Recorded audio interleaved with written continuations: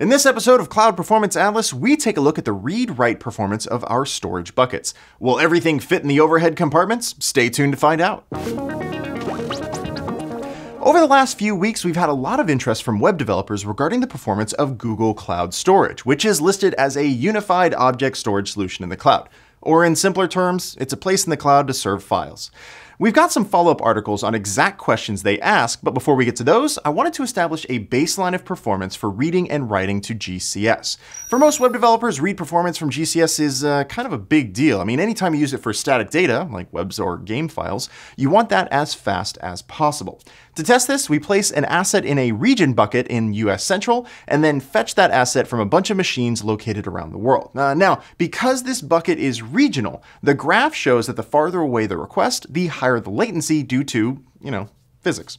Turning on caching or using a multi-regional bucket should easily fix this, but we'll talk about that in a different video. Just stay tuned.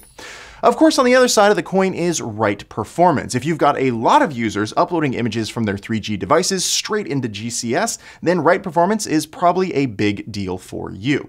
To test this, let's just upload the same file under different names to the US Central 1 bucket from various places in the world. Again, the graph shows that the farther away uploads take a little longer time, but it's within expectations given the size of the file. Now, direct read-write performance is easy to test, but in honesty, there's lots of variables here that influence performance, which make it a pain to write proper benchmarking for.